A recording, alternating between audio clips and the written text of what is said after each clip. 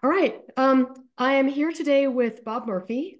He's a renowned economist, Austrian economist, very prolific. He's published a lot of stuff on things from anarcho-capitalism to sort of basic fundamentals of Austrian economics, all kinds of stuff, some of which I'll link to in the show notes. Welcome to the show. Thanks for having me, Brittany.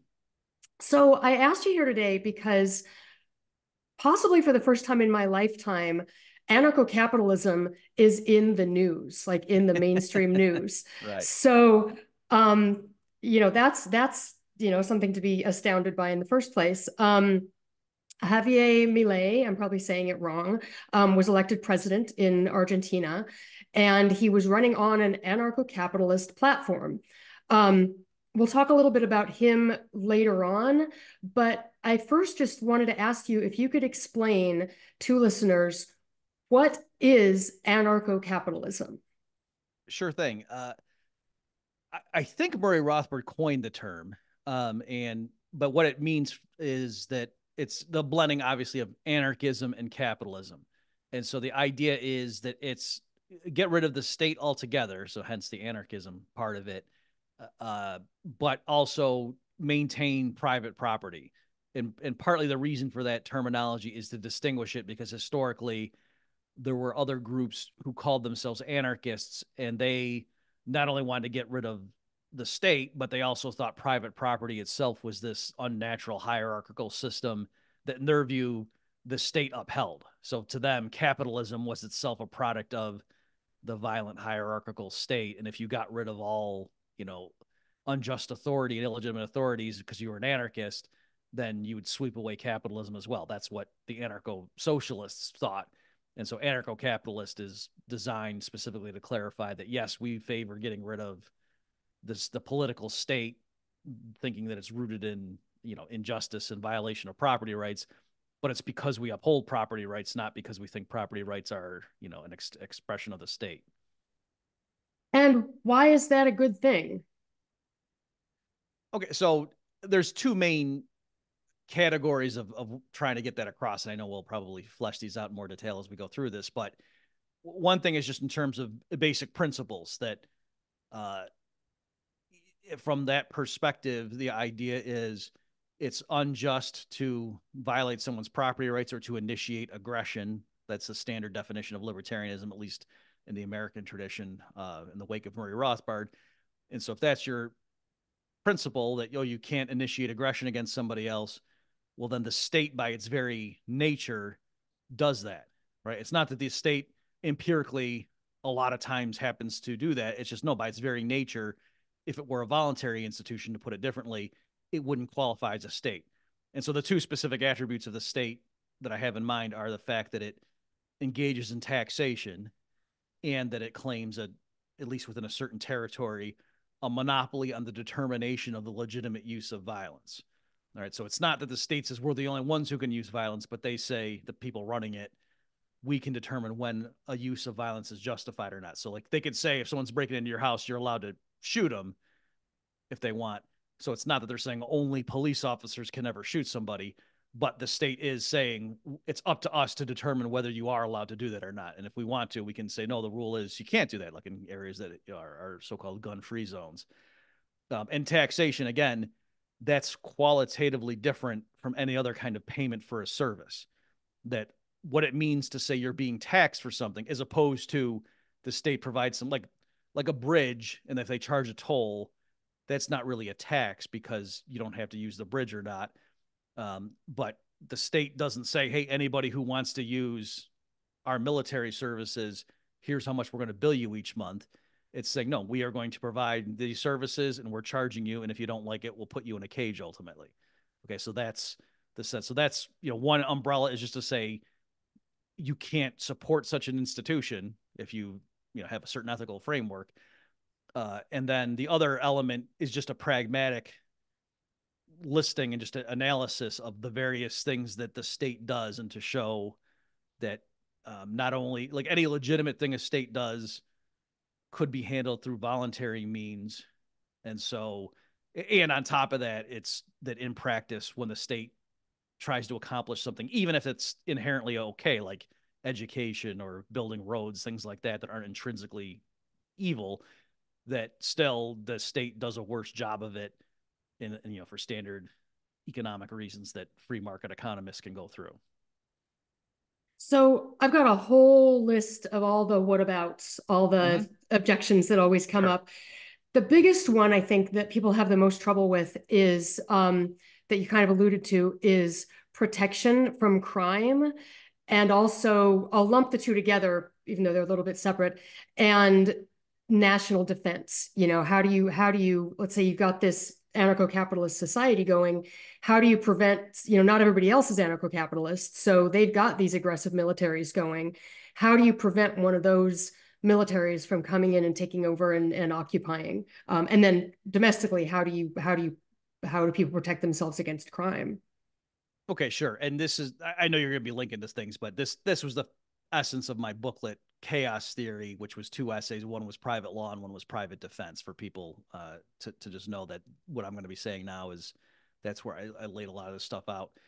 Um, so the private defense, like for military invasion, I think that's actually conceptually easier to walk through. And so maybe we'll start with that one. Yeah. So, and again, the logic here is just like you could hear people who are libertarians, again, in the American political context, with a small L at least, uh, you might argue against, oh, we don't need political support of schools. You don't need taxpayer funding of schools. You could just have it be done voluntarily. The quality will be better. There's more competition, and then in the cases if there's poor kids who either they're orphans or their parents really can't afford to send them to school, there'll be philanthropic organization. The community's not going to sit there and let some kids grow up and not know how to read. That's crazy. They'll support them, and you don't need effectively the government to stick a gun at everyone's head and say, you better contribute to this thing that we all agree is worthwhile, right? That you don't need to force the community to do something that just 99.9% agree. Yeah, of course we would do that in a civilized world. Okay, so that's kind of the logic. And so, but where even a lot of people who favor privatization of services, they think that, okay, yeah, that works for things like schools and mail delivery and even building roads. Maybe people might have some trouble about, well, gee, who would determine the right of way and the traffic lights and what? But the idea that you don't need political officials in charge of hiring guys to lay concrete and stuff, most people get that. But when it comes to what if there's foreign nations that are amassing armies and they're going to invade us, surely just to let the free market fend that off seems kind of crazy. How would that work? So that's what we'll tackle here. So I think the first thing for like, and what I have in mind is like a major city like a New York or an LA, something like that. And then what if it were anarcho-capitalist? How would it defend itself against invasion? So I think one thing is you'd start with insurance contracts. And so just like the owners of the skyscrapers would have fire insurance policies, like, hey, what if there's a big 4 alarm blaze or something? What do you do? Well, of course, there'd be insurance to say if the property is damaged from fire, then the insurance company compensates the owners. And then it would be in the interest of the insurance companies to say, okay, for a huge building where, potentially we might owe billions in compensation, one thing that we'll do is we'll have clauses and say, here's what your premium would be if you don't have any standard common sense things that would prevent fire. But it would be astronomical, the premiums, because the potential liability is so high. And if it's a building that's made up out of lumber and gasoline that's sprinkled all over the place, people are Yeah. smoking, they would say, yeah, if you want us to insure that for fire, we're going to charge you a huge premium. And so instead they'd say, however, if you build according to these codes and you have a sprinkler system and you have contractual arrangement with the local voluntary, private sector fire departments and blah, blah, blah, and you go through all these things that would, prevent a fire from occurring and then quickly suppress it in case it start, up to the latest industry, cutting edge standards in the industry, then we can afford to charge you a much lower premium for this coverage, because we as the insurance company know, okay, now the chance of there being $1 billion claim from this building is a lot lower because look at all these procedures. And we would have the right to like send in inspectors and check your sprinklers. Spot checks. We're not going to announce it. We're just going to show up, and have you walk us through, and we'll see what the fire extinguishers are located and they're full, all that kind of stuff. And the smoke alarms are working. So that's kind of the model. So that's the idea. And I think most people can follow what I said there. And so I just notice I'm saying that's why you don't need the mayor's office to come up with building codes and to have a, fire, like Mm-hmm. that stuff's all voluntary. Like, and in fact, you would expect that to be better in the long run than if it was a political process determining those fire codes and things. Because it's, the politicians, it's not their money on the line. Whereas you'd expect the insurance company to really be on top of the latest innovations and studying, the Right. experience of their competitors in other cities and things. Okay. So then just take it one step further. Another possible bad thing that could happen to your skyscraper is a foreign army might, send its air force over and drop bombs on it. And so maybe you'd want to have insurance against that kind of contingency. And so it'd be a similar process. And again, you're paying premiums, but now here, the insurance company is going to have to, when they're going to cover you and say, how much would we charge in a premium? They would have to say, well, what's the chance that this event is going to happen? And it's a lot lower if we have surface to air missile sites set up, and if we have our own air force and whatever that can repel invasion, we have radar stations and blah blah blah, and we have intelligence networks that scour the globe to give us early warning about, oh, these people over here are massing troops and their politicians are saying that we're sitting on their historical land and they're trying to get their people ginned up to be okay with them conquering us and blah blah blah. That that's the kind of information that so it'd be in the insurance in this model, and this is just one idea. I think it would play Right. out like this, but again, if it's a free society, they might come up with a better idea, but this could work. Is so it would be when you say like, well, who would fund, national defense or city defense in this example, if it's just a big giant city, it would be the insurance companies would be the direct payers. And so the system is like the broad property owners would be paying premiums to their insurance companies, defending or compensating them in the possibility of a invasion and or military damage, whatever. So And then it would just be the if companies hiring it. Yep. so you might be about to go onto this tangent, but I think a Mm-hmm. question that'll come up for people is, well, then what's to prevent those insurance companies or whoever it is that's setting up the surface to air missiles and all that, what's to prevent them from becoming an aggressive imperialist type military? Okay. Yeah, great question. So here, and this is going to bleed into the other big thing about private law. How could that work? So if you just for the moment, and again we'll come back to this and explore it, but if we just stipulate for the sake of argument that there is a law, there's law and order, there's the rule of law in this society right now, and then we're just saying if that could be possible, suspend your disbelief for the moment.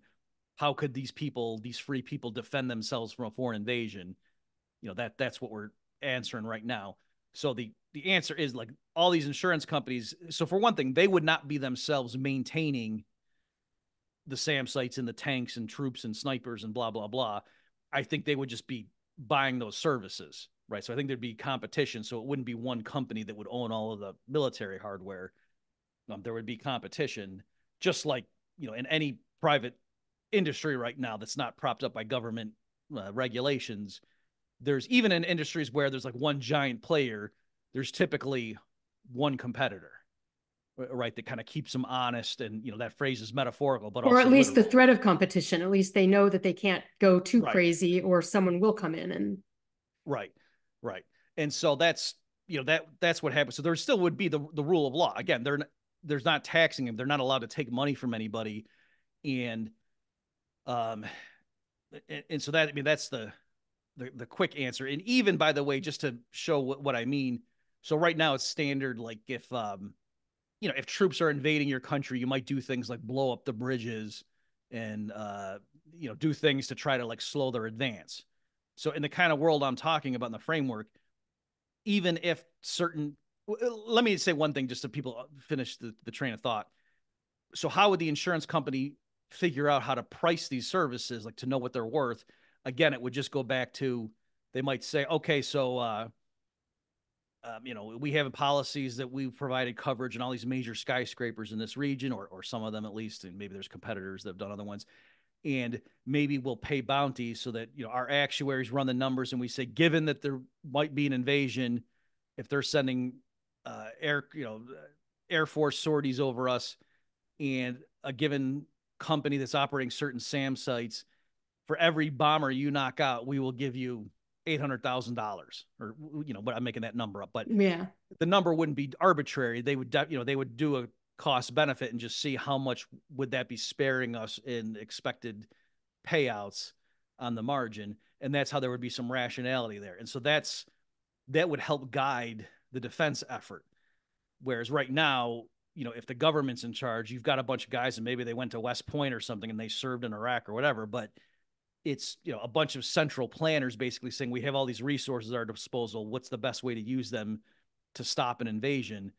And why would we expect them to be able to do that? If you're familiar with the general critique of economic planning, then it's the same logic here. So here Yeah. I'm saying there's genuine market prices where the insurance companies can come up with and say, knocking out one bomber is worth 800,000, taking out 100 infantry is worth blah blah blah, and then depending, so that could help guide the efforts. Well, and not only that, but in the model you're talking about, these guys, whoever's making these pricing decisions, they stand to go out of business if they get it wrong. Whereas in the system we have currently, the military planners, they're not going to go out of business. I mean, the worst that might happen is maybe somebody will lose their position, but that enterprise, if you want to call it an enterprise, it's going to keep going. There's no threat of, bankruptcy for the military industrial complex. So I think that's kind of another Right. I check. mean, if we're talking about like being invaded, I guess you could say the ultimate downside would be if you screw it up, you get taken over by a foreign Yeah, power. there's that. Uh, and one little asterisk on that. So also because I have some people, objected to what I was saying, and they were like, well, what's the point of being compensated if some enemy came in and took over your area? But again, if we're talking about people who own skyscrapers, like they would have the ability, they might leave the vicinity and still have international bank accounts, and you know what I mean. So it's even if one city gets devastated, the fact that you had insurance policies with these major corporations that have a global footprint, they would still owe you the money contractually and all that kind of stuff. So there's that. But just to quickly finish the point I was making before. So in this framework where there's still the rule of law and property rights, if the insurance companies either themselves or they delegate it, to some other company, some other company might have its maybe they have sharpshooters all over the place, and like that's what they specialize in is they have a sniper force and they take out infantry and they have a schedule of compensation where oh, you take out a general you get such and such, you take out a corporal you get blah blah blah, if you plant explosives and take out one of their tanks this is how much you get. And maybe they would find that they could increase their profits by blowing up key bridges and stuff to slow the enemy advance so they can get their snipers all positioned to then start taking people out or whatever. They couldn't just do that without cost. They would have to Yeah. compensate the domestic, their neighbors who own the bridge. So they could still do it. Like they wouldn't be brought up on criminal charges in this system. I think people would, recognize, the courts would recognize that, okay, yeah, you did that because of the situation. Just like if somebody is starving in the woods and breaks into a cabin and eats their food, they don't just get to do that with no consequences, but they're not going to be charged the same way like a regular home invader would be charged. Like people would Yeah. recognize what was going on. So likewise here. And again, that doesn't hamstring the defense effort. That's what makes it more effective. You don't want the army thinking it can just go around blowing up your neighbor, its own Yeah. people's property because, well, in our opinion, this helps the war effort. Like you don't know that. And so market prices keep you honest and make sure that the efforts are coordinated. Maybe, no, this bridge is really essential for evacuating civilians too. And if you take it out, yeah, it slows the enemy advance, but then it means more people get trapped on their side and get captured or killed or so, that kind of stuff. So ultimately, and if normal people had policies too that would compensate them in the event that, if you had a life insurance that also paid off in the event of a military invasion, those insurance companies would have something to say. And again, so it's all these different Right. competing interests when you're trying to determine, like, to repel an invasion. Like one thing you could do is, oh, let the troops come in and then just drop a nuclear bomb and wipe out the invading army. You kill half your population too, but hey, so clearly it's not repel the enemy with no other considerations or criteria. That's not what they're tasked with. And I'm saying market prices that try to make people feel the incentives and realize these are all the competing interests at play. That's how in other arenas we allow for social, rational coordination of activity. And you could bring that to bear even on something like military defense that most people think Well, that has nothing to do with the market economy. And there's a sense in right, but the defense does. Like, yeah, what the invading army's doing, that's not free market, that's not voluntary. But in other words, it's not that all of a sudden coercion is great when it comes to organizing your defense activities. That for the same reason that Yeah. if you want to feed your people, you don't have the government in charge of wheat output. You let the market figure that out, and which farmland should be devoted to what, and blah blah blah, and truckers bringing food to the grocery stores, and how many grocery stores should they be, and where should they be located. Those are all things we leave up to the market, and that feeds our people way better than centrally planning it. And Yeah. likewise, yeah, defending us from a military invasion is important, just like food is important. And so the best way to take our given resources and knowledge and come up with the most potent, efficient defense is to let market forces help, coordinate things. Yeah. And just to clarify, I don't think you're saying you were talking about, if they blew up a bridge, they wouldn't necessarily be tried on, they wouldn't be brought up against on criminal charges. I don't think you're saying they would be above the law, that there's nothing these companies could do that would have them tried as criminals. Is that right? Oh, correct. Right. So yeah, they couldn't, if they went out at gunpoint and rounded up 1,000 people and conscripted them and said, "You're fighting now for the resistance, or else we're going to shoot you." Yeah, I don't. I think they would, if they did that, they would be charged with kidnapping. The Right. They're courts they're wouldn't just still held say, to the yeah, same laws that right, everyone else is, right? right, There's not a special standard for them. right, right. That's what I was saying. Yeah. So what I was trying to get at with in the woods when you break into Yeah. someone's cabin because you're Yeah, it's a starving, special that's circumstance. different from like teenage kids are just bored and they see things. Hey, let's break in there and see if there's anything good in there. They would Yeah. be charged differently, but still, even the person who breaks in just because he's starving, when he's back on his feet and back in society, has to compensate the person for the food he took. So Yeah. I'm saying likewise, yeah, if you blow up a bridge for strategic reasons to slow the enemy invasion, you still have to pay the owners compensation. But yeah, you probably would not be charged in that instance with crime. You would just be charged with property damage. Okay, so I've got a couple more specific questions about the defense thing, but I think this might be a good place to start talking about the rule of law. And Sure. how would that happen if you don't have a monopoly state, if you don't have some authority dictating, what the law is and how it's enforced? How do you get that? Great. Yep. So here I want to kind of like shake people out of, because you're right. There's this like if you think about it in a certain way, it seems like it's an impossible problem. That like, okay, yeah, the rule of law and property rights and even the military defense, yeah, given that we know, but if we don't, don't we need to have an agency that defines the property rights just to even start before then the free market can get going? Like, how could you have the market define property rights if that's one way of thinking about it? Because don't you need to know who owns what in the first place? So I get that issue, and I think that a lot of objectivists, like people following the tradition of Ayn Rand, that's how they come to this, and that's why they conclude anarchism, even the anarcho-capitalist variant of it, doesn't make any sense. And so, but I think there's a logical fallacy in that way of thinking. So let me just warn people up. I think we'd all agree there's definitely rules of grammar and spelling and punctuation and things like when it comes to the English language, right? It's not that English is arbitrary. There's definitely rules of grammar. There's certain sentences we can all say, yep, that's grammatical or that isn't grammatical. And then I would say, okay, so who's in charge of the English language? What group of experts or authority figures dictates to everybody else what the rules of grammar are? And there is no such group of people. Now, there's things like dictionaries and grammar books and style guides, but what those are doing are just codifying what the community's usage shows are the actual rules, right? That if the Oxford English Dictionary came out and said the word up, up, if that means moving towards the ground, and that's how it defined it in a certain edition, it's not that we would all say, oh, I guess that's what up means.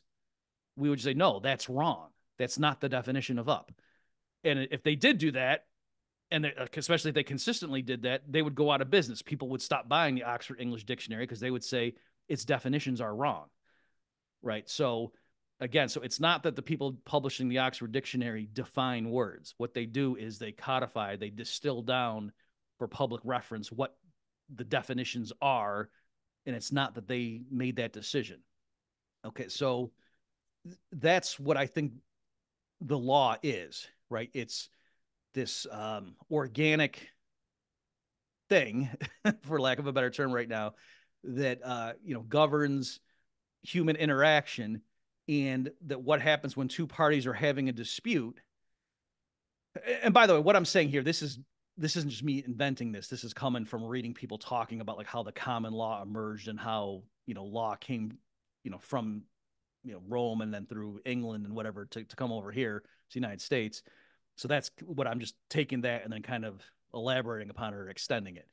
But the idea is that when people have a dispute, they can't, someone says, oh, he stole my television set, and the guy says, no, I didn't. That how do you resolve that? And so they can go to a judge and just present their case, and the judge gives the interpretation, gives the opinion. We even use that term opinion. So Yeah. it's not that the judge is making the law. The judge is saying, in my opinion, we have this antecedent body of law, and that's how it applies in this situation. And and nowadays in the modern context, with the state being so omnipresent in all of our activities, a lot of people think, from what I just said, like, okay, fine, but the law that the judge is applying is just what a bunch of legislators said. And I'm saying that's a relatively recent uh, bit of hubris in terms of humanity, that historically, no, the law was just this thing independent of human Right. I think that's an important authorities. I think Mm-hmm. that's an important distinction to make between common law and administrative law. I mean, I don't know at what point we started having these professionals who sat in rooms making up laws for everybody. But my understanding of the history of common law is it's as you say, it's sort of the collection of people's experience in resolving disputes. But then this other thing came in where it's like these guys sitting in these rooms saying, okay, what laws are we going to come up with, this year, and impose on these people whether they want them or not. I think there's a qualitative distinction between those two kinds of law. Exactly. So for your listeners who are familiar, Friedrich Hayek has a collection called Law, Legislation, and Liberty. And if and so there he's making the distinction between the law and legislation that's not redundant. Those are the terms that he Yeah. used to say, law means things like, you can't kill people, blah, blah, whereas legislation, he meant things that political officials get together and they explicitly formulate and just say, Yeah. but issue by fiat, and that's what legislation is. So he was saying, no, the law is ancient. That way back in the day, even if there was like kings or tribal elders or whatever, they would apply the law. Like they knew stealing is illegal, murder is illegal, and if you said why, they wouldn't have said, well, because I'm the king and I said so. They would just say, because it is. Maybe they would say the gods gave it, or if under monotheism, you'd say it came from God or whatever. Or later they might say natural law. But the idea, being that no, murder really is illegal, just like 2 + 2 is 4, not because some mathematician said so. It is. Like a mathematician can grasp it and study it and maybe try to explain it to you, but it's not because the mathematician said so. It is. 2 + 2 is 4. Just like murder is illegal, whether or not some political officials say. If they say it isn't, then they're wrong.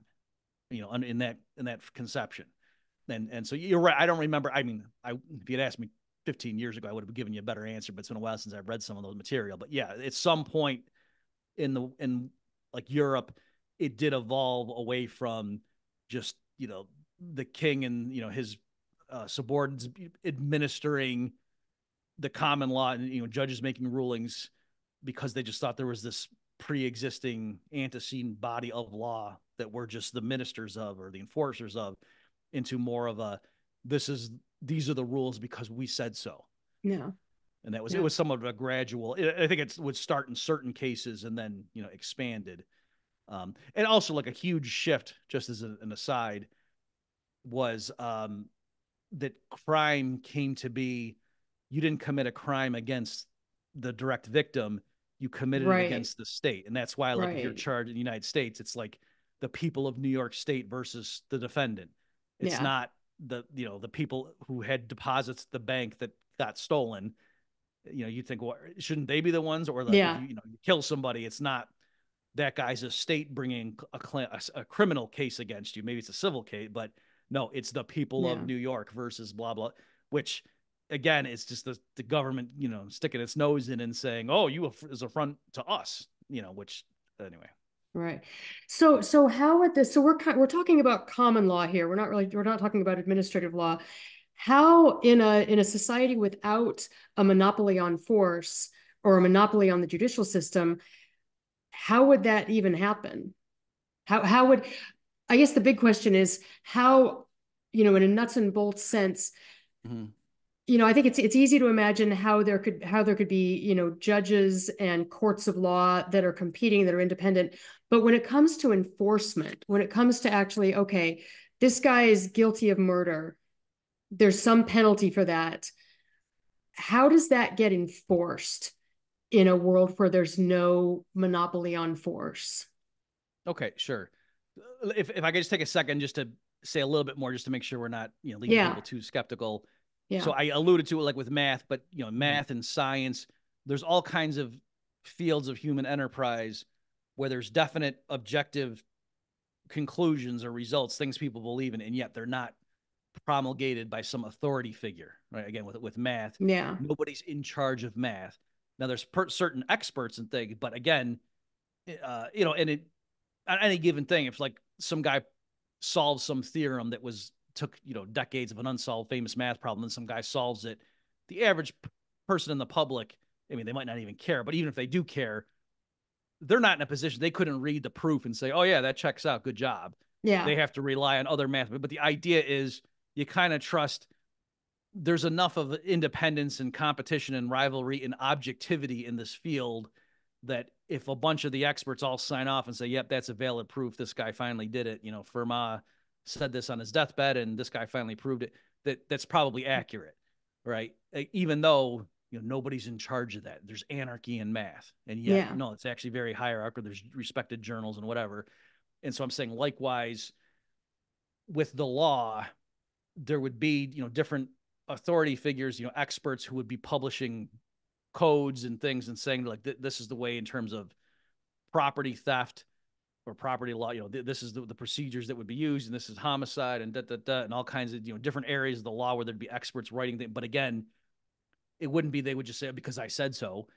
They would have reasoning and whatever, and they would be trying to, and the reason they would become and rise through the ranks among their peers as being a recognized authority is because the people who are experts in that would agree that, oh yeah, that person, the thing he wrote 3 years ago is the definitive work on home invasion. And so if you're ever a judge, I totally like a judge who takes that as the framework and then applies that to the particular facts of the case.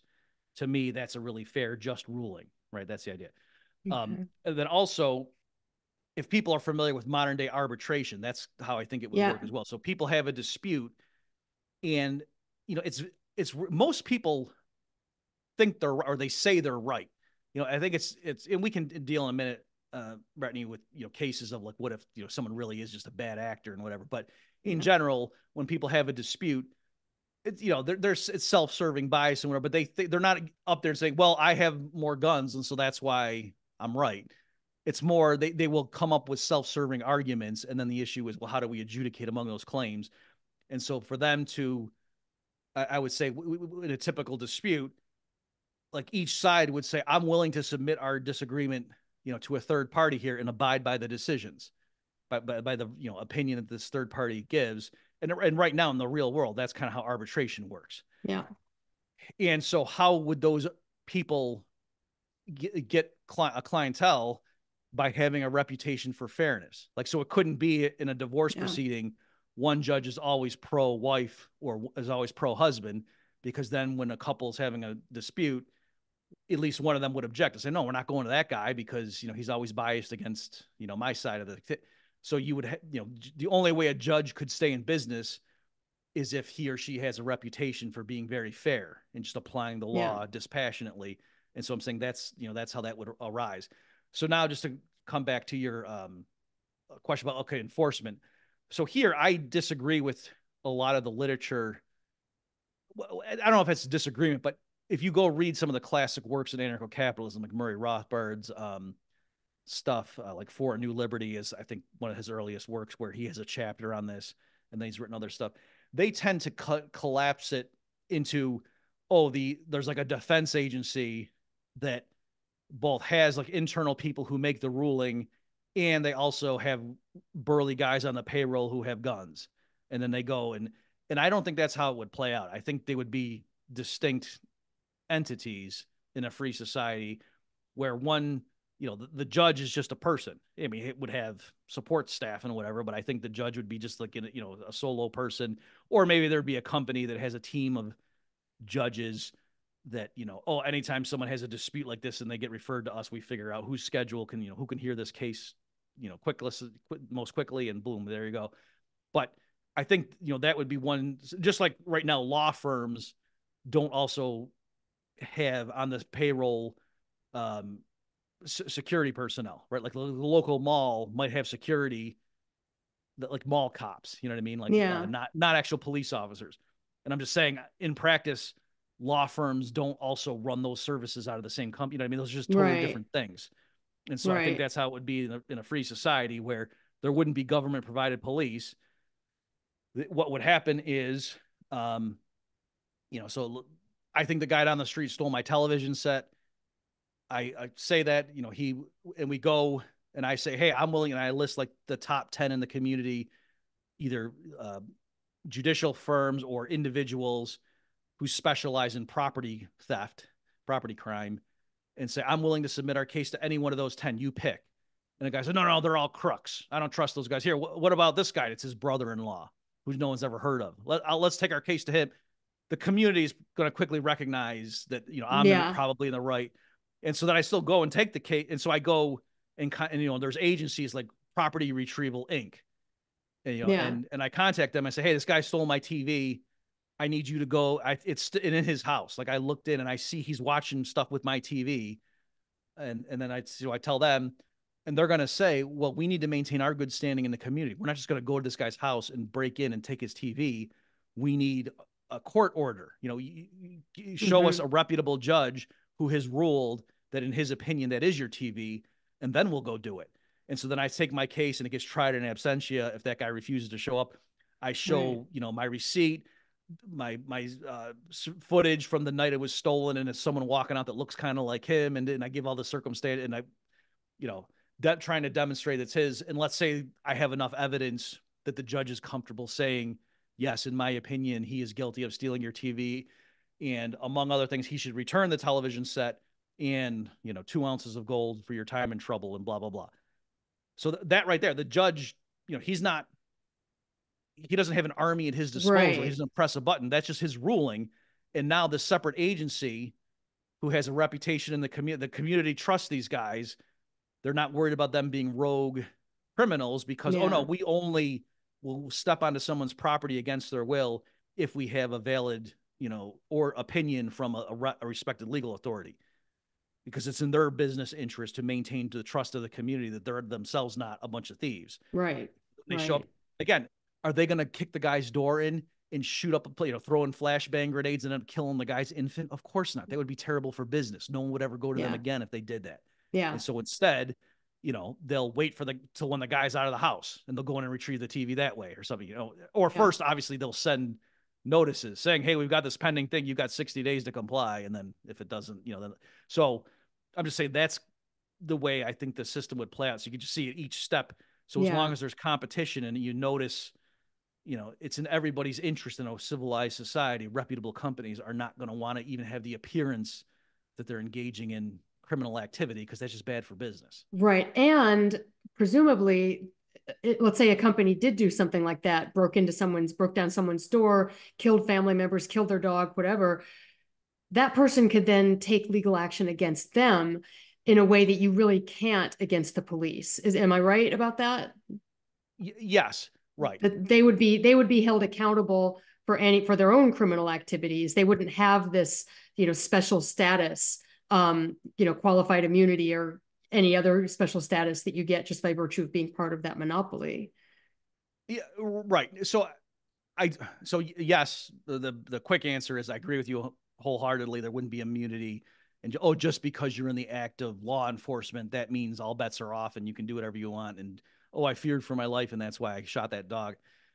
I mean, there could be things where if the carrying out of your standard duties, if certain things happen, just like you can come up with crazy scenarios. Let's say the house is on fire and the private company that has firefighters on the payroll, and they go there and someone, takes the hose out and sprays it in there. And what if there was someone that they didn't realize and he was trying to climb out the window and the water smacks him in the face and kills him? You know, they they presumably would be treated more leniently than if some people, it was a mob hit and they went up and said, okay, well, we're going to kill this guy, let's get this high powered hose and just drown him. You know what I'm saying? So Yeah, like yeah. obviously the intentions, blah, blah, blah matter, but right. It's not that simply because you're enforcing uh, property rights that therefore you can do whatever you want. The law doesn't apply to you. That no, the law would apply to every. That's again the whole point. There's Yeah, no privileged group in this system that is yeah. above the law. Everyone is subject to the law. So here you really do have the rule of law. It's what's ironic about this. That'll like the Right. objectivists and whatever say, oh no, we uphold the rule of law. It's so special to us. We can't bear a system of anarchy where there's no rule of law. It's just, whatever's profitable. And I would say, no, it's only in this decentralized system I'm talking about that the rule of law does get applied to everyone equally. Just like Yeah. right now, if the president says something ungrammatical, and that happens a lot with Joe Biden, we can all say he just said something ungrammatical. It's not that, oh no, by definition, whatever the president says is defines what grammatical usage, right? Right. So the rules of grammar apply to everyone.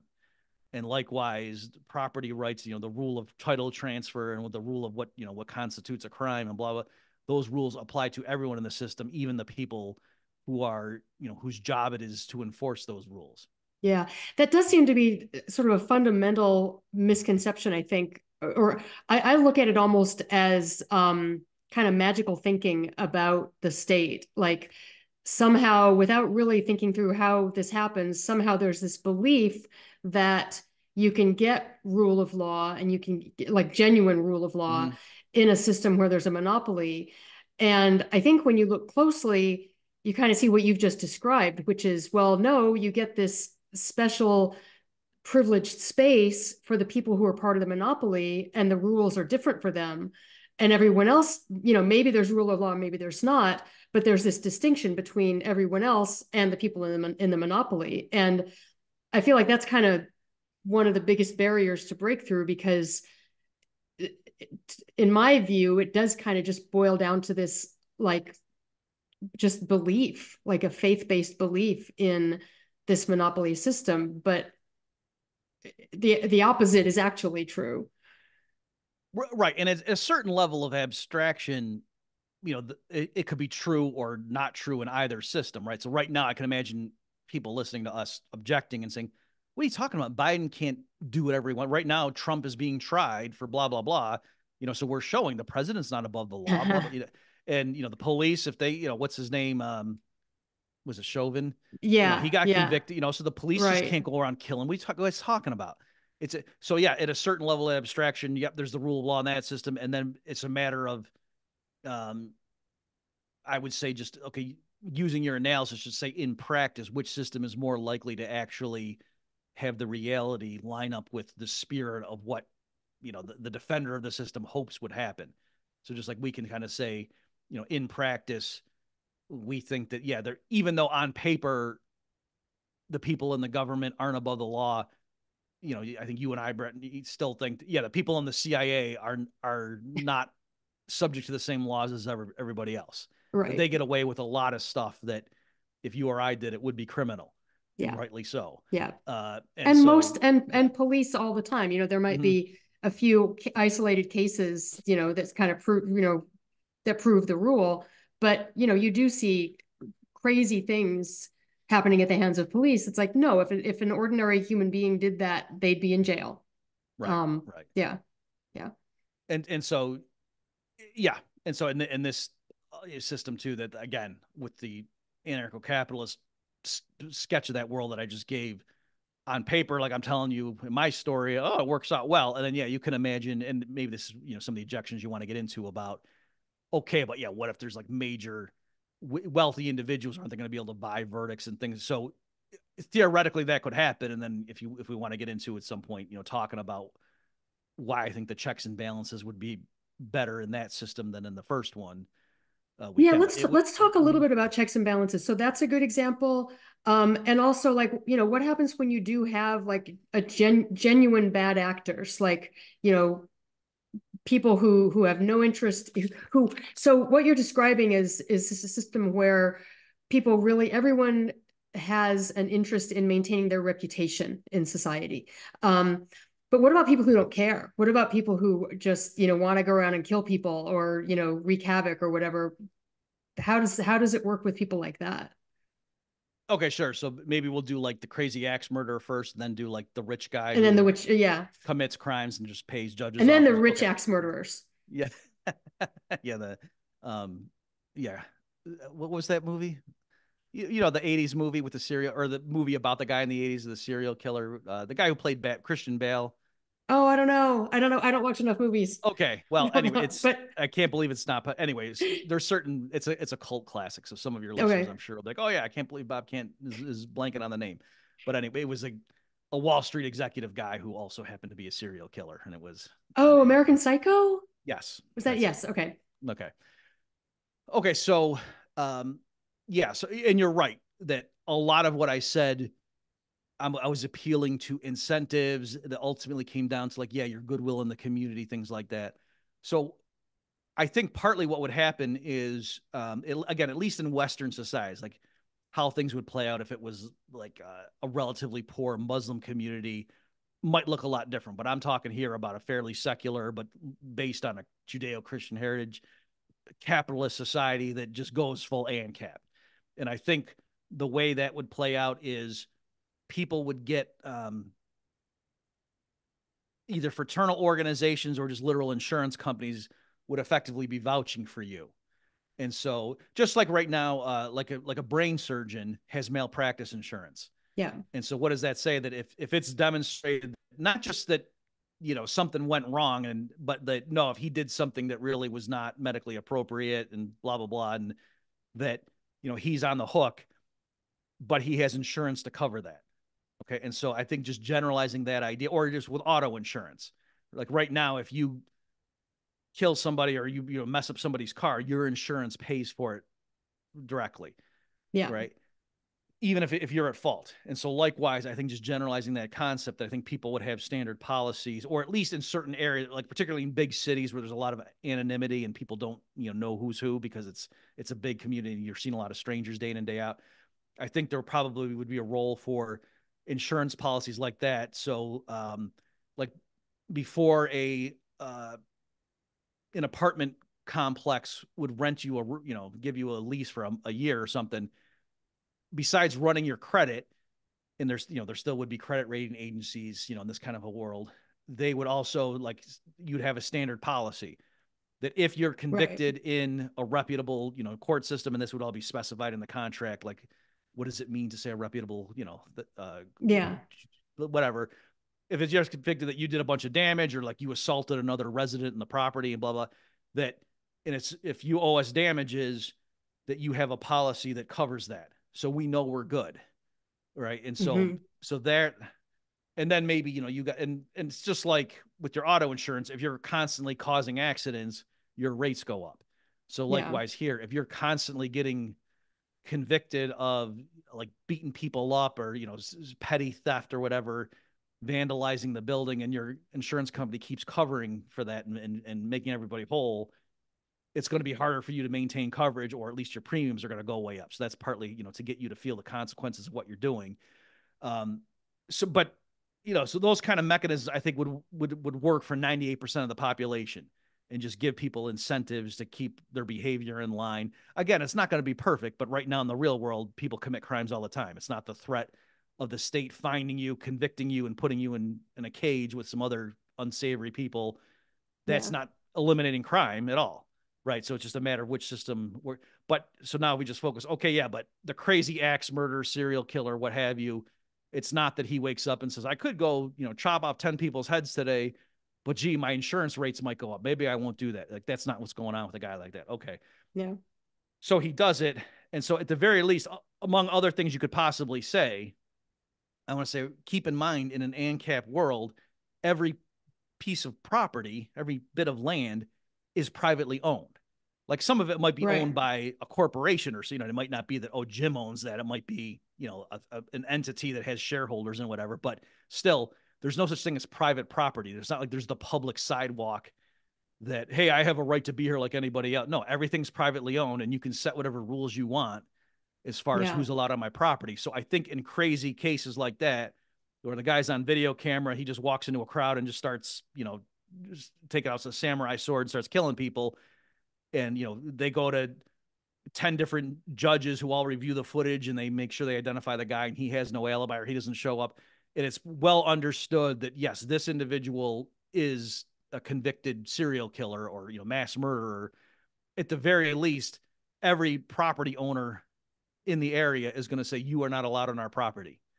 And so wherever that guy Mm. finds himself, besides if he owned his own house or something, the people will be able to call, the local security agencies to say, get this guy off my property. Right. So I don't need to have a separate theory of under what circumstances is it legitimate for us to physically grab someone and drive him somewhere and put him in a cage. I'm saying everybody can say, get off my land. And I think in that framework, there would emerge a role for uh, institutions that would be like sanctuaries for people like that. And so it Mm. could be religiously motivated, or it could just be a business that says, hey, at any given time in this, society, this big city of 10 million people, there's 800 people at any given time that are pariahs because they're like serious criminals and no one wants them on their property. So, hey, if you're such a person, come here. We're going to pat you down and make sure you don't have any weapons on you. We're going to put you in a very monitored cell and blah, blah, blah. You're going to sign paperwork coming in that says you agree, that you can't come and go as you please. And you're agree to a bunch of stuff. But on the other hand, we're not going to treat you sadistically. You have the right to, transfer to a different one of our competitors. That's part of the clause. And, you have open lines of communication with our competitors. If you feel you're being mistreated once you're in here, that, they can send their representatives and say, do you want to come over here? So it would be like the prisons in this world would actually be like hotels Huh. competing for the patronage of these people, Yeah. but yet they wouldn't. It would be like the Hotel California, right? That once you go there, you can't leave the system. And the only way you would get out that is if one of those agencies again like would vouch for you at some point. So if you really Right. are rehabilitated, and notice, what's the incentive for all this? Just pure profit motive. People Yeah. are not as productive if they're sitting in a cell somewhere. And by the way, if the person could work from within that facility, that institution, they would. They wouldn't have them doing something stupid like breaking rocks or making license plates. That's not productive. If the Yeah. guy was an accountant, they would try to come up with a way can he do his accountant work from in here? Because right now he's got an $800,000, or it'd be in gold ounces or Bitcoin or Yeah. something, amount he owes the estates of the people he killed, and he's got to work that debt off. Yeah. And Yeah. so he's not I going to do also that breaking rocks. I also wonder what would happen, let's say again, there's somebody where it's on the record, it's clear this person murdered a bunch of people or murdered one person. Mm-hmm. And I wonder what would happen in a situation like that where it is absolutely clear and the family of one of the people that he killed just goes and takes the guy out. What would the legal consequences be to them? Mm-hmm. In our current world, they would be in trouble, but would they necessarily in Ancapistan? Okay, yeah, great question. So, quick answer is I'm not sure because Yeah. I can't centrally plan the law. Just like if you asked me how many Yeah. grocery stores per capita would there be, I don't know. You'd let market forces determine that. So my guess is that I think what would happen is um, that there would be a legal principle that, like for example, if someone steals your television set and you take it back, I think the legal ruling would be that if a reasonable person in your shoes would have been quite certain that that was your television set, it's okay for you to take it back. You get what I'm saying? Whereas Yeah. Yeah. you couldn't just, uh, Bomb you their know, house. well, that too, but also you couldn't take someone else's, like even if you Yeah. legitimately got robbed and then someone down the street had a TV model that was similar to yours and you went in and took it and it Yeah. turned You out can't just do that that. no, it looked like it, that you'd be in trouble. But again, I think the specific thing would be you couldn't have been, sure that that was your television set and there's a high burden of proof that you got to be pretty sure before you do something like that.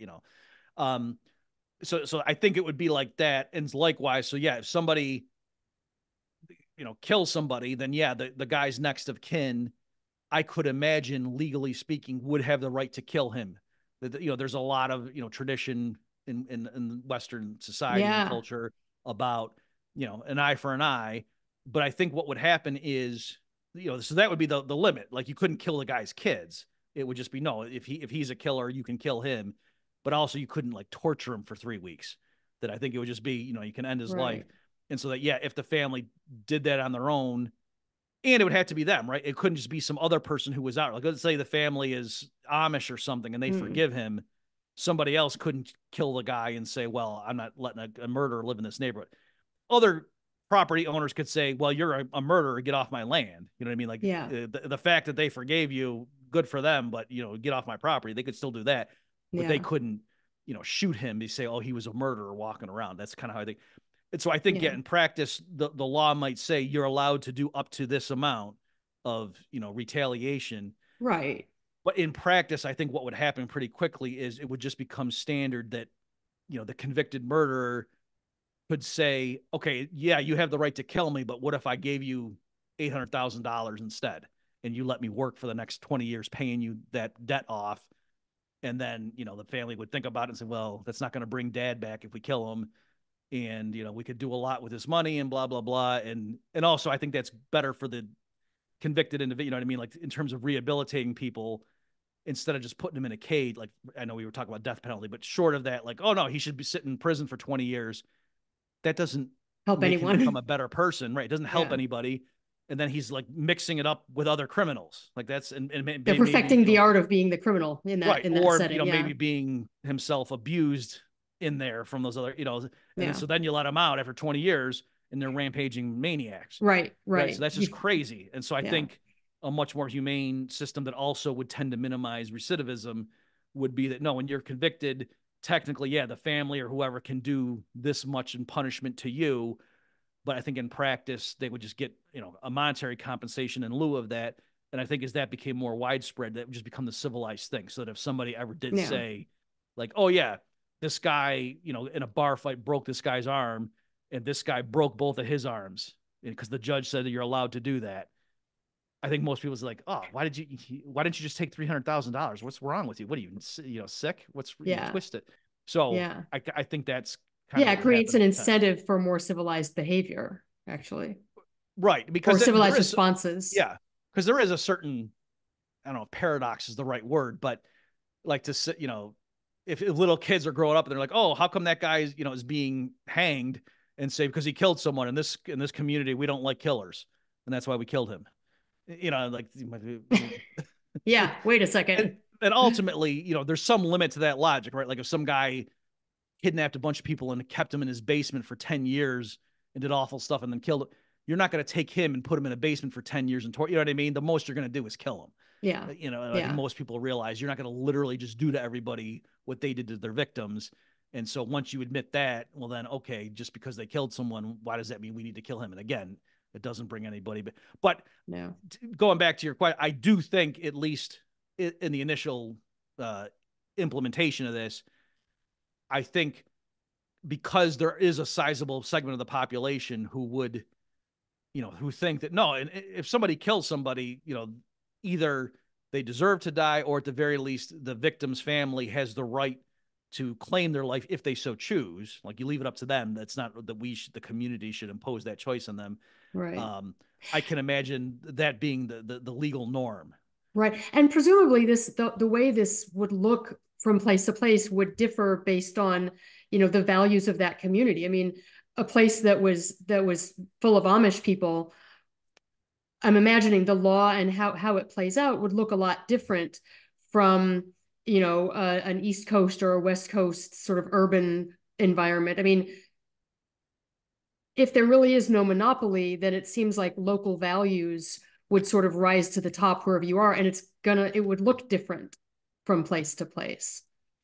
Right. And precisely because of that, that's why a lot of people recoil from this kind of system that I'm sketching, because it seems arbitrary. And that's, I get why, like, an objectivist gets frustrated with it. It's like, no, like, what you're describing is like saying in a vegetarian community, the restaurants aren't going to serve burgers, but in another place they are.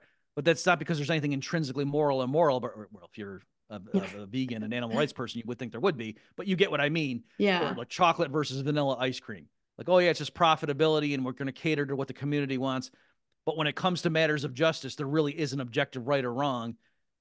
And yeah, I mean, I'm Christian. I do think there's absolutes, but likewise, having a government doesn't solve that, right? So Yeah. if you've got a hardcore community of, you know, uh, followers of Islam, and they think that it's illegal for a woman to walk around in a bikini, having representative government and a bicameral legislature and executive, if it's 99% hardcore Muslims who think that, well, then in their system, you're gonna the government police are going to arrest her and try Yeah. her because she's walking around in a bikini, right? So I'm saying the virtue of a voluntary framework, like I'm saying, is it doesn't allow some people to impose their will actually on others, or things where it's um, if it's there's really a high cost, at least that will be expressed, right? So just to give a quick example, so let's say there's some despised minority, they're much more likely to have their basic rights protected in the kind of framework I'm talking about, even though a lot of people might have thought it would go the other way. They might say, "Oh no, in a system where there's no absolutes, it's just profit makes right or something." Then why wouldn't the 90% who despise the other 10%? Why wouldn't they just patronize legal systems and whatever, and they have more voting power? But by the same token, okay, if it's a majority rule democratic system, you're going to get the same outcome. But Right. the difference Right. is the 10%, like it's very costly. Like it depends how extreme we're talking about. But if it's like, Yeah. oh yeah, people, it's not illegal to kill, let's say it's redheads, just to make it not so inflammatory, right? To just say, oh yeah, like, you can go, it's not illegal to go kill a redhead because they're not the same thing as other people. That would be a very expensive thing because, like, among other things, redheads would pay a lot, to avoid that outcome, and it would just be very costly, right? Like they work plate, employers hire them and whatever, they're productive members.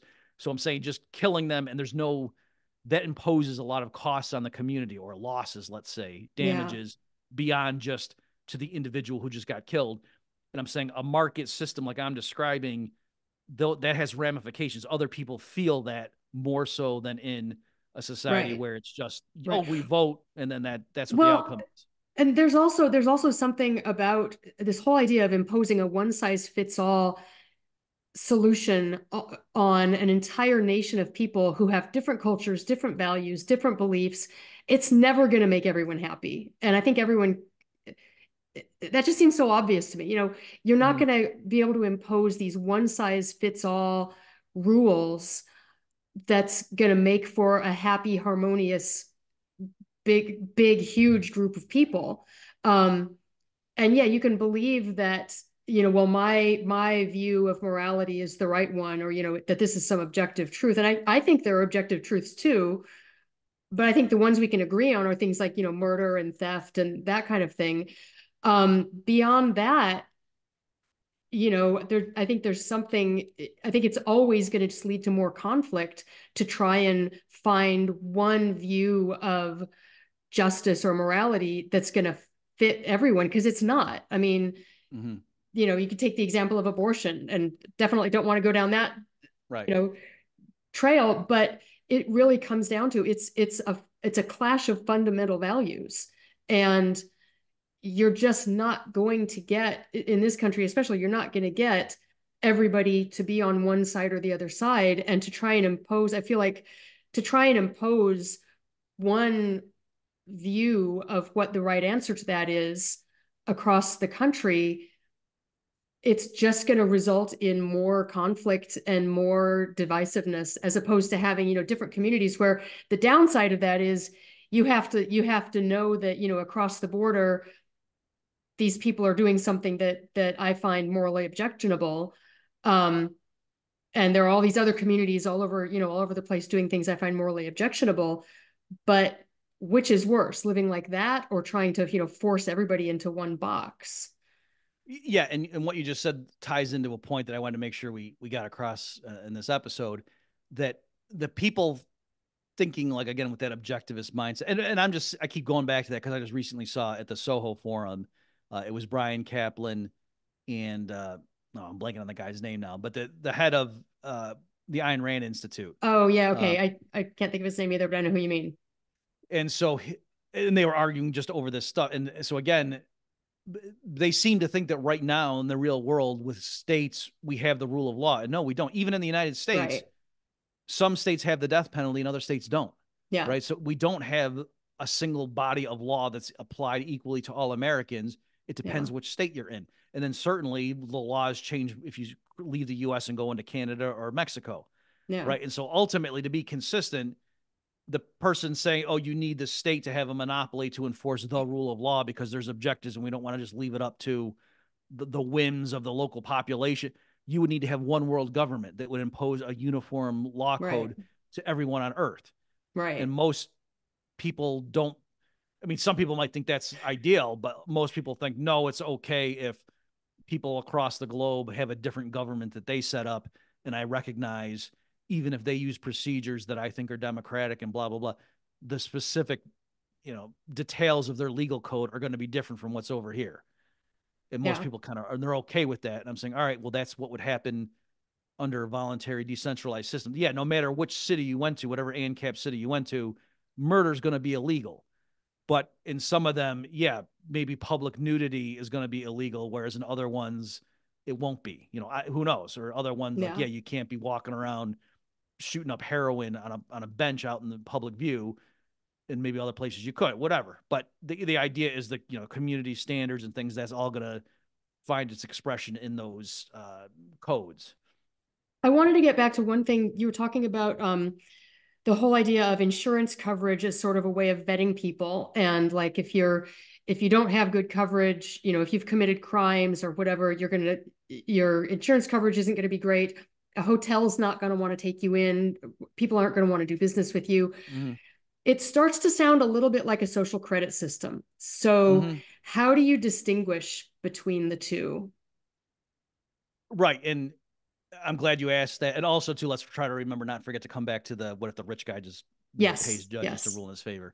Yeah. But okay, but yes, so you're right because what I found hilarious. So I wrote this stuff up when I was in grad school. So this was the early to mid 2000s, and well, early 2000s, and it was funny that the conversation, and I would be arguing this stuff on internet forums and things, and it would typically start out with, oh yeah, you'd have this completely lawless society where anything goes and there'd be axe murderers running around and children just going into the local CVS and getting heroin and blah blah blah, and it would just be crazy. Might makes right, and there'd be no rule. And then I would start going through and describing my system, and by the end of it, they'd say that's a totalitarian nightmare. In your framework, to even get into the local mall, you'd have to flash your credentials and show your papers at Checkpoint Charlie just to get in and go to the mall. This is what a totalitarian. I wouldn't want to live under your unfree society, Murphy, where corporations control micromanage. So I'm just saying, notice those are two completely Yeah. opposite objections, right? Yeah. So having said that, though, again, it's going to sound like I'm trying to say, oh, my system has the best of everything, haha. But I think yes, we don't want there to be the Chinese system where if you criticize the government, then you get dinged, and then hotels and stuff won't rent rooms to you and whatever. Or if you don't have enough carbon credits, or if you do things that you get dinged. We don't want that, right? That's totalitarian micromanagement of your day to day life, and that's creepy. But on the other hand, again, we don't want wild recklessness. And so, like, if you're a lender and you're deciding whether or not to give a loan to somebody, I think most of us are okay that there exists such a thing as a credit score, right? And it's completely voluntary, right? It's thing, these and agency, and there's competition among them, but they just keep track of your debts and whatever. And so you could say, I don't want that. And then they could say, okay, fine, then, but no major credit card is ever going to give you a card, and no bank's going to give you a loan or whatever if you've never agreed to, this kind of thing. So I think, again, likewise in the system I'm describing, once we stipulate what the basic property rights are, no one's forcing you to do anything. But you could imagine, in certain settings, again, if you're the apartment owner and some random guy shows up and you have no idea who he is, like, I think most people, are you okay with if they do a background check just to see, is this guy, from a neighboring community where there's pending, judgments against him, that, oh yeah, he robbed a bank 200 kilometers away, and now he came over here and he's trying to rent a room. Well, no, I don't want you renting, so I think it's just a matter of competing interests. That, yeah, on the one hand, you as an individual don't want a bunch of other people prying into your business and thinking every little thing I do is going to have some impact. But on the other hand, other types of businesses realize we got to protect the people in our organization, and we can't let antisocial individuals come in here without some kind of filter on the front end. And I think the the the trade-off between those two desires to say, well, what's the right line? I think it depends on a case-by-case basis. And again, put it into a voluntary competitive framework, you're going to get, the outcome that caters to the most people and what their preferences are. So probably like in a small community where everyone kind of knows each other, and there's not a lot of, drifters coming and going, maybe when you go to apply for an apartment, they actually wouldn't say, well, you got to have a policy by a reputable insurance company, because they would just know, we've been running this place for 8 years and only once has there ever been an issue. And so we're not going to annoy most of our customers for some rare thing that's probably not going to even matter. They could do Right. stuff like, Right. just like, maybe a better, more practical example for people is, if you've noticed, if you're like in a suburb and you go to buy baby formula in the Walgreens or something, it's up on the shelves. But if you're in a rough neighborhood and you go in, it's Yeah. behind the glass. You know what I mean? You got to go to the front and ask for it. Yeah. And, that's inconvenient or whatever, but you can understand why the store's doing that in a high crime area. And so I think it's a similar kind of thing here where, Yeah. businesses would respond appropriately. And if it really isn't an issue, then they wouldn't have those screens up or those extra checks, but, and Right. certain, Right.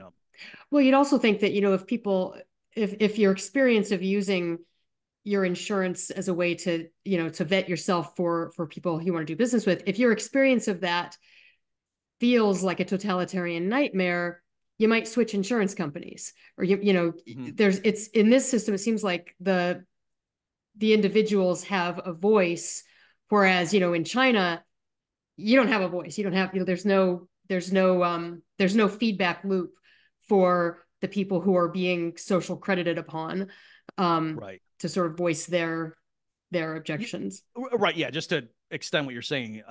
Right. Because partly what's going on with, the Chinese system, and then in the US, how they're trying to unveil it. And I think, like the World Economic Forum and those characters are all involved. They're lying, right? They want to implement it like with the Vax ID, Yeah. right? They weren't trying to stop the spread of coronavirus. That's not what the point of those was. Yeah. The point was to track people, and they knew, oh yeah, just try to get a national ID card that everyone's got to carry around to get on a plane, whatever. The American public's not going to be for that. So let's do the Vax passport instead, or the Vaxport. Was that what they called it? Vaxport.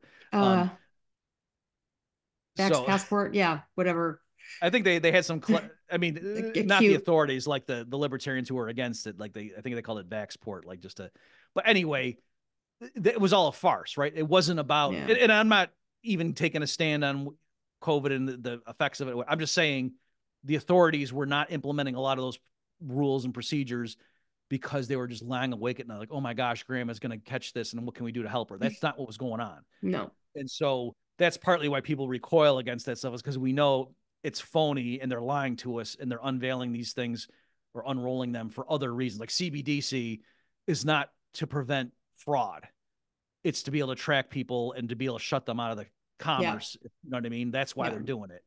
And so, yeah, with this stuff, there would be genuine competition. And so, yeah, if there were different, like there could be rating agencies, like beyond just a credit score, but just in general, like your law and order score or something, which sounds eerily similar, but at the very least, it would be accurate. It would be classifying stuff that other people would plausibly care about. Yeah. You know what I mean? That like Yeah. a potential employer or whatever, if it's going to say, oh yeah, this guy, and he eats a lot of beef and that has a lot of carbon emissions. Someone who's thinking about Right. hiring you to work in their factories and say, I don't care. Now Yeah. in his previous job, did he get into fistfights all the time? I care about that. And so that's the kind of, you know what I mean? So they would Yeah. do things The like that. incentives line up. The Right. incentives line up to produce Right. something kind of Right. sane. And like, Yeah. yeah. And like you said, there's also the flip side that the people being surveilled or investigated or reported upon, they also would have an interest in privacy. And so those companies would only maintain stuff that, in the interplay between the two, in other words, you might say, hey, what business of it is yours, my credit agency, that I got into 6 fist fights in my last job? And they would say, well, because for our business model, employers are only going to care about our reports if we include stuff like that. If we didn't include that, we would go out of business, and they would cater to reporting agencies that do tell them if you got into fist fights at your last job. So yeah, that's a pretty relevant thing. And then you Yeah. as an employee, you might say, well, I'm going to shop around. But if all the major agencies are like, no, if you got in a fist fight in your last job, we got to tell the potential employer that, then you would realize, okay, if I want to work, and you wouldn't need to use that. You could say, okay, well, Oops. You just froze up. Oh, there you're oh, back. You froze up for a okay, second there. okay. So, but again, even there, it's not that it's imposed on you. You could just say, okay, fine. Well, screw you guys. I'm going to go find, a sole proprietor and talk to the owner and say, yeah, you know what? I don't have reporting agencies. I did get into a fight in the last job, but you should have heard what the guy, the guy was sleeping with my wife. And the guy was like, oh, dude, really? Okay. Yeah. Well, I'll give you a shot. If you start a fight here, you're gone, but okay, I'll give you a shot. You get what I'm saying? So Yeah. Yeah. nobody's being forced. It's just different groups have their, but yeah, no one's going to be maintaining records of things that really have nothing to do with the ostensible purpose just because they're snoops or trying to spy on you, because that would go out of business. Yeah. Yeah. Okay, let's get back to the rich guy who pays the judges to rule in his favor. Right. Okay. So, um, what's funny about that objection is, so it's a valid objection, a concern, but what's funny is it seems like the implication is, because right now when we had the state running the court system, there really is one rule of law that applies to everybody, and rich people are prosecuted with just as much zeal and vigor as the lowly, poor homeless guy. When of course, no, everyone knows in the current legal framework, if you're wealthy, you can afford really good lawyers and whatever, and you're going to be able to beat Yeah. cases that someone without as much means would be prosecuted, would be convicted on, right? So right now, it's not the case that a rich person isn't able to evade the consequences of illegal activity more than a poor person, right? So it's just, as always, a matter of degree Yeah. between which system do you think is more susceptible to that. So in a free society, again, the way the judge, again, in the typical case, it's not, and this is another thing I haven't highlighted, the distinction. Right now, if you get charged with a crime and you go before a court, you have no role in who your judge is. That's just assigned, right? And Yeah. so even if that judge has a notorious history of corruption and making terrible rulings that the public can kind of see, that's crazy. What a crazy ruling. If it's a place where the judge is due to election, you can try to vote the guy out or something, but it might be a political appointee. It's a very tenuous, like the mayor, when two people are running for mayor, the fact that one judge in that city's framework made a crazy ruling 2 years ago, that's not going to determine the outcome of that election, Yeah. right? So Yeah. everything just gets all bundled together. Whereas again, in this more decentralized framework that I'm talking about, the way a particular judge maintains his or her livelihood is both parties to the dispute have to submit to it ahead of time and say, yeah, I'm Yeah. willing to go before this judge. Are you? Sure, yeah.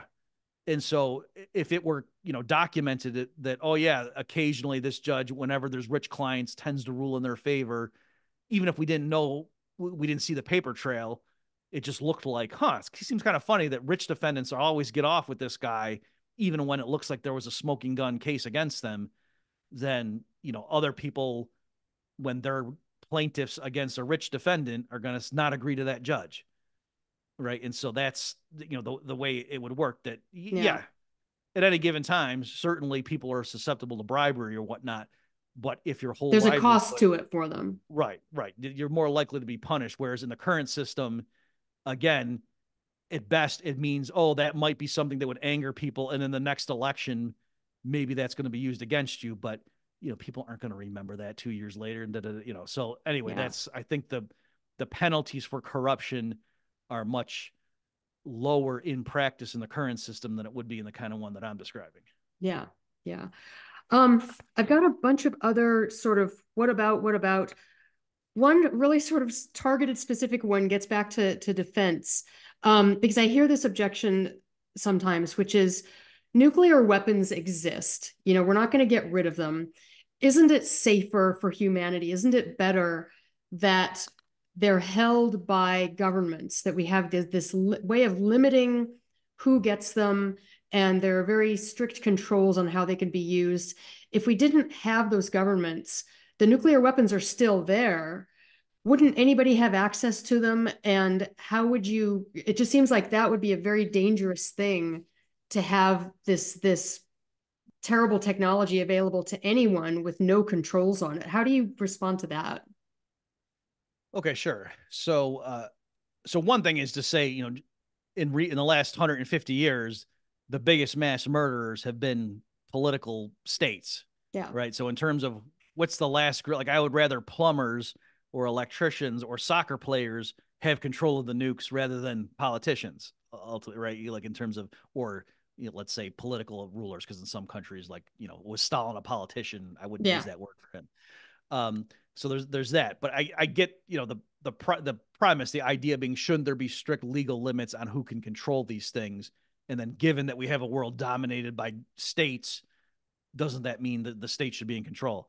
So the way I would hand that in my framework is, again, going back to the basic framework that the way you would interact with other members of society, other institutions, is I think you'd have uh, an insurance company or fraternal organization or whatever it's going to be called vouching for you. And so likewise, if you're some company that wants to, buy a factory and start uh, processing uranium and building really powerful weapons, I think in order for an insurance company to sign off on that, to say, yes, if this company is convicted of causing damages to anyone in the community, we will pay that off and then we'll deal with them ourselves. They're gonna have rules in place. Like say, well, no, if you have equipment on your premises that could possibly kill 1 million people, then we're going to be on the hook for those legal damages. There's no way we're going to vouch for you. I don't care what you pay us in premiums. That's too risky. And so I think that's the way things like that would play out. That you would see the legal. So effectively, uh, I don't think private organizations would be legally allowed to hold super aggressive weapons that, if misused, could cause widespread carnage. So there might be like tactical nukes that could be used defensively, but in terms of, do we need to have the ability to blow up a whole city? I don't think that would legally happen in the kind of world I'm It talking wouldn't be about. insurable. Right.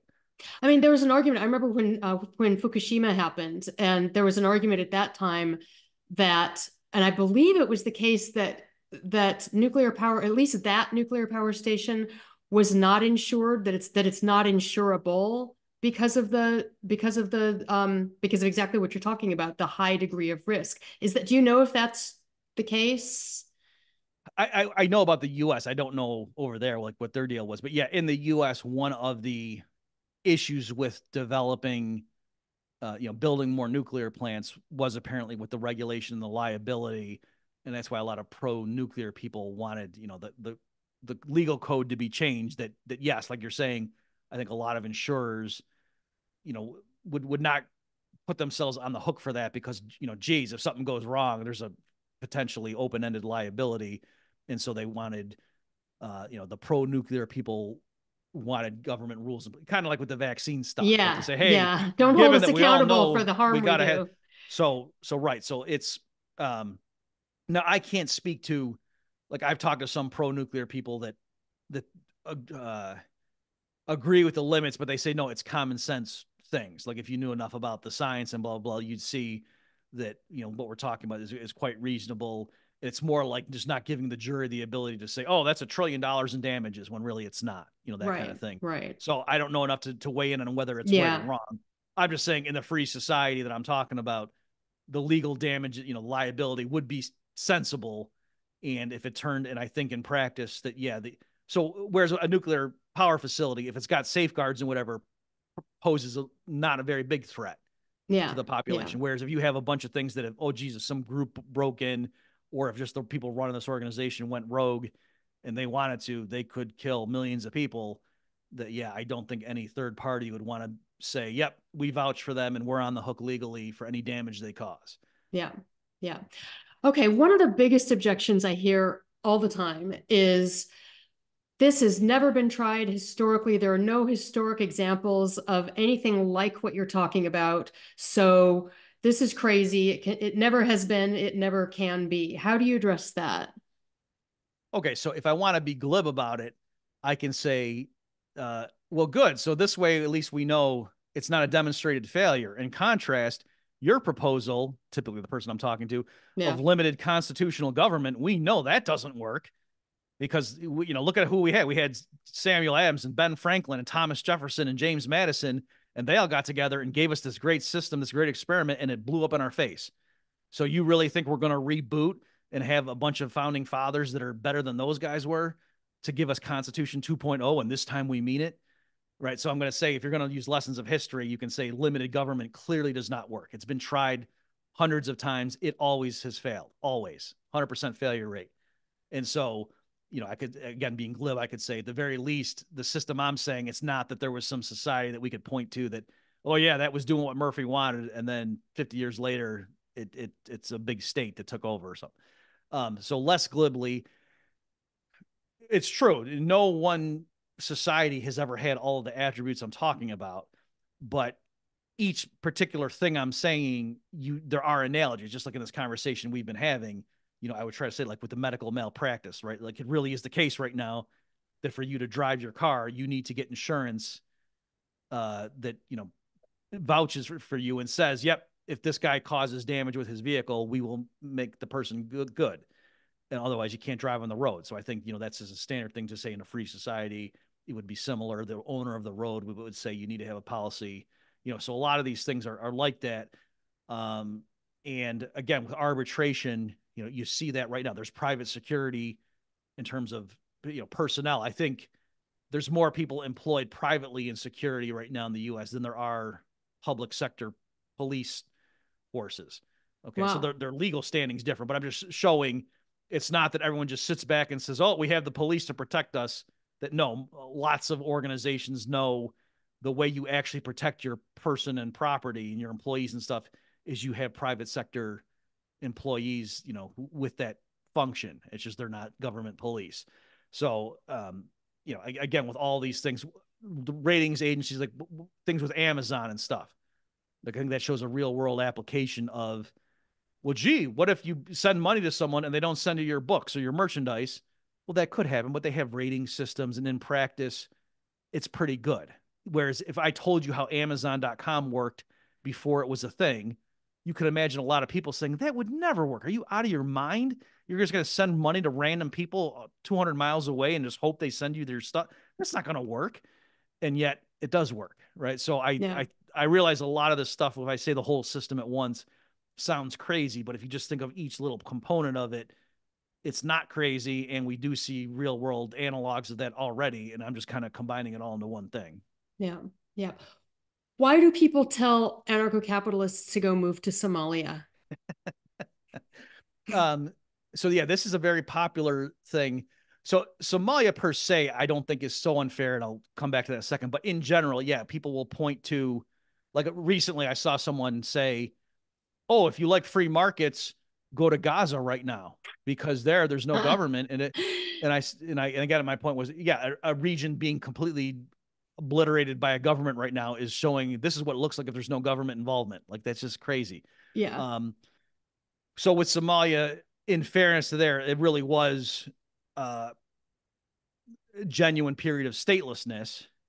When I forget the guy's name, when the previous dictator fell, and then there was squabbling clans and things, but there was no other government that was established in his absence, and so it was genuine statelessness. So it wasn't a picnic, but you know what? Somalia under anarchy was better than Somalia with a state. Okay, and so again, with all these things, you got to do apples to apples. That By what measurements?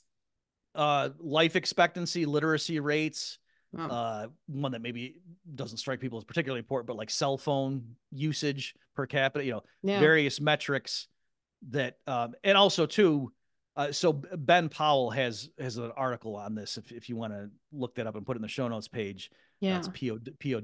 Powell is how you spell his last name. Um, and also too, he did it like a comparison of Somalia with some of the neighboring countries, and just Yeah. showed over time. And so it's not only that in absolute terms Somalia did better when their government fell, because you might just say, oh well, in general humanity progresses or whatever, but no, that the rate of improvement, like Somalia compared to its neighbors, Somalia's relative standing improved when their government fell. And why did their government fell? It's not because everyone read Rothbard. It's because the guy was so corrupt and it was such an awful regime that it collapsed under its own weight.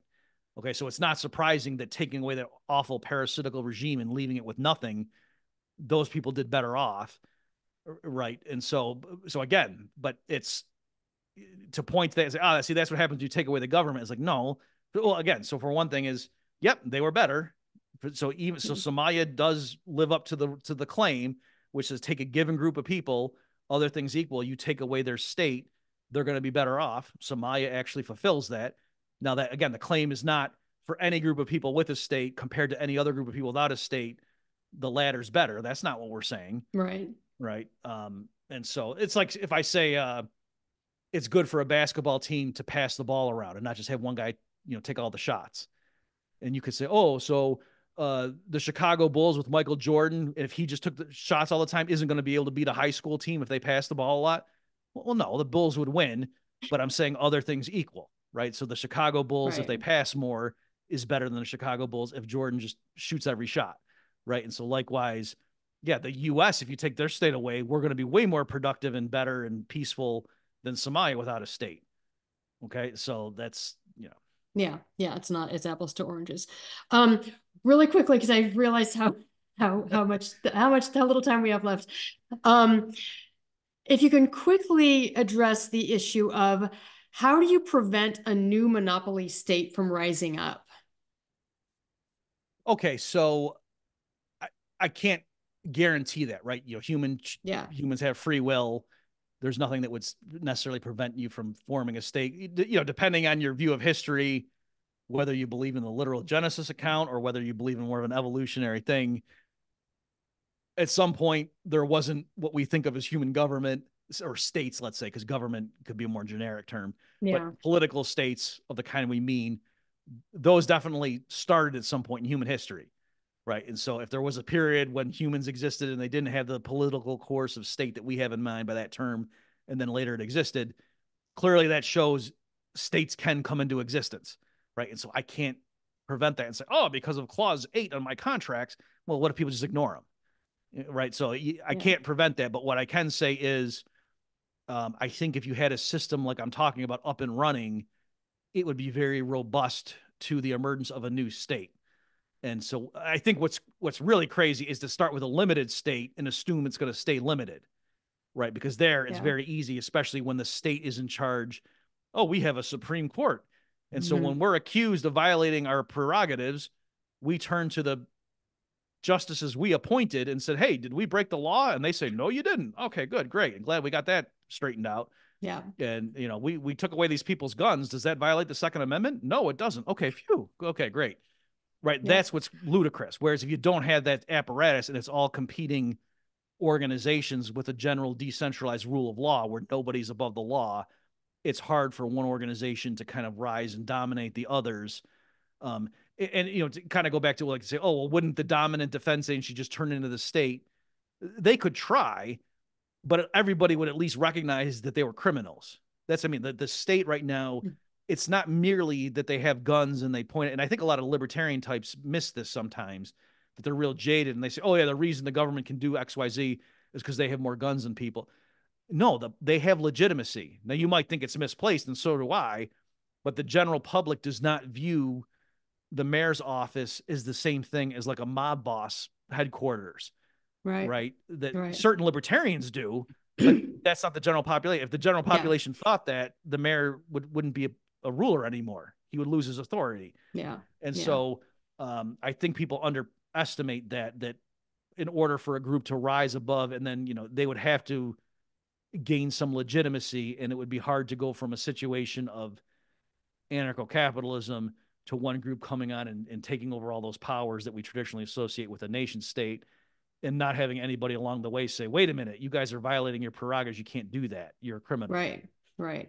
Yeah, especially if you've got this established rule of law where everyone is held accountable, and suddenly someone rises up and is like, well, no, we don't want to be held accountable. We're going to Mm-hmm. do our own thing. It's like, I think people just based on their own experience would have a problem with that. I would Right. hope, I would And, think. and also, just to elaborate or extend what you said, I think the fact that there would be competing agencies providing the same type of service would be critical. So Yeah. right now, you go to a restaurant, you go to a fast food place, and you get food poisoning. People can be mad at that chain and say, "Hey, watch out, community! Don't go to Burger King because I got a Whopper the other day and I got real sick." And da da da. They wouldn't say, "Oh, well, next time you're hungry, I guess you're just going to stay home then." You know what I mean? Like they wouldn't talk like that Yeah. because there's other competing places. Yeah. Whereas if people say, "Hey, the cops last week they took that suspect into custody and they broke his arms. I don't think they should have done that." You'll get a lot of people saying, "Oh, well, next time someone's breaking into your house, I guess you're just going to deal with it yourself and not call the cops, right?" Right. And the reason Right. they think like that, that dichotomy, it's all or nothing, is because there's one agency, the police, that do that. But if there were 10 Right. different police organizations providing those services and one of them was consistently more aggressive than the other nine, it would make sense to say, hey, instead of patronizing this 10th one, let's do these other nine. And it wouldn't be you're either choosing between having laws enforced at all or cops who break your arm just because you mouth off to them. Yeah. Yeah. Yeah.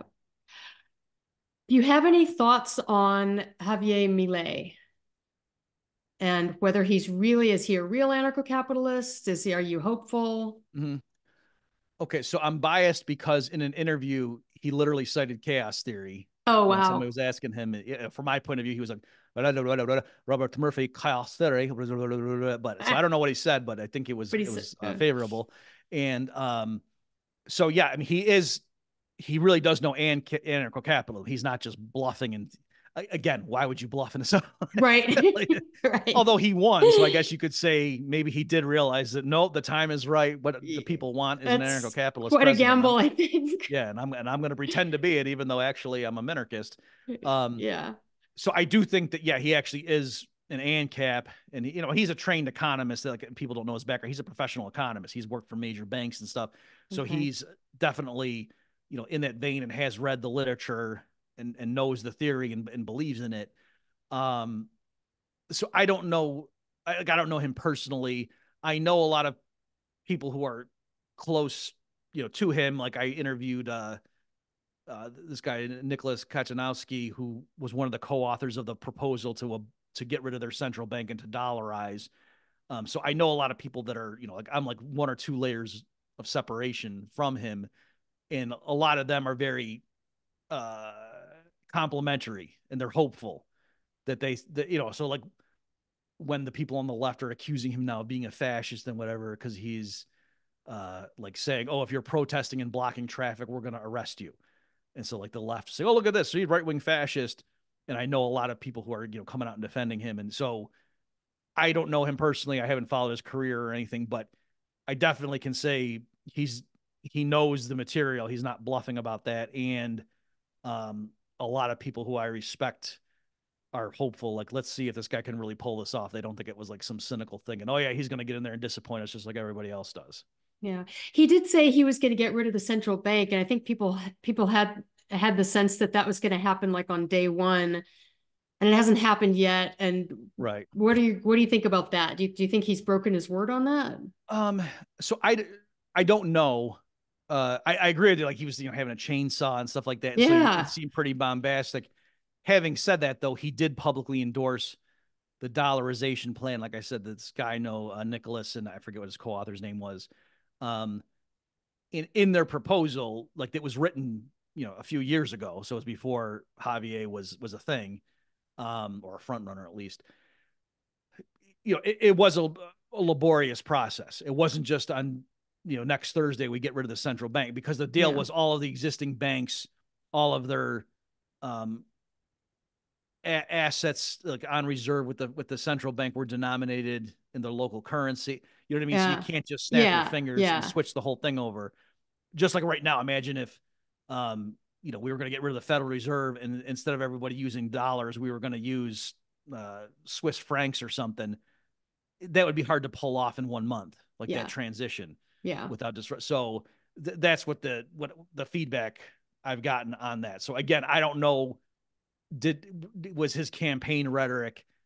Did he leave that open to nuance, or like did he lead his supporters to believe, no, we're really gonna on day one get rid of that thing? I don't know, because I don't Yeah. speak the language, and I haven't been able to see what his commercials were like. But it But sounds like that wouldn't have been a realistic thing to promise anyway. right, You're and not what I gonna. can say is, yeah, that he publicly endorsed this plan for this is the blueprint we're going to use for the dollarization. And if you went and read that, it was clear this was going to be a drawn out process, Yeah. right? So Yeah. Yeah. Yeah. Okay, we've gone close to 2 hours now. Is there anything, I mean, we could probably go on and on and on, but is there anything else? Is there anything critical we've left out? Anything that, big misunderstandings people have, anything that needs to be addressed? well, it's a fun. Can we talk about the mafia? Like when the Yeah, mafia yeah, just take yeah. over? Because Yeah. this is a good one. Like I think that just kind of underscores how if you study free market economics, you have a certain insight into this. So right now, and again, I'll use the U.S. as um, the place where I'll make my points in reference to, since that's the history I know. But in the United States, what are the sectors where the mafia or organized crime in general thrives? It's all those that are either literally prohibited or heavily regulated by the state, right? Yeah. So prostitution, gambling, illegal narcotics. And back in the 20s, when alcohol was illegal, Right. that's what Al Capone was a bootlegger and all that stuff, right? Once they legalized alcohol, it's not that organized crime had anything to do with liquor anymore. Okay. And so as an economist, Yeah. you can study that and try to figure out why that is, and then go through and say, well, yeah, because when it's illegal, there's market share, and there's incentive to like the costs and benefits of taking out your competitor, because this is my area where I'm going to sell the whiskey in this region. Those those numbers, the incentives are different if it's illegal, and the only people selling the whiskey are by definition criminals, Right. who, to be able to stay in business, must have networks in place where they pay off the cops and pay off the judges. Like if the community knows, oh yeah, you need liquor, you go to that guy. Well, the cops know that too. So the only reason you're going to be able to persist in there is if you're paying them off. Right. Right? Right. And so, for Right. So that, you've already paid sort of the entry fee to the mm-hmm. world of criminality. And so you might as well, be committing crimes, Right, on the real margin, crimes.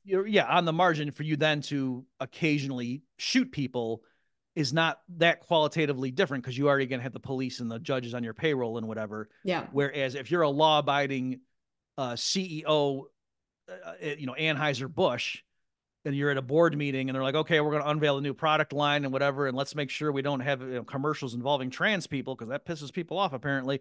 And oh, and by the way, why don't we go do a drive-by and kill the shareholders of Heineken? Maybe that will be good. It'll be like, what are you, out of your mind? Why would we do that? You know what I mean? Like we're running a reputable business here. That would expose us to all kinds of risk.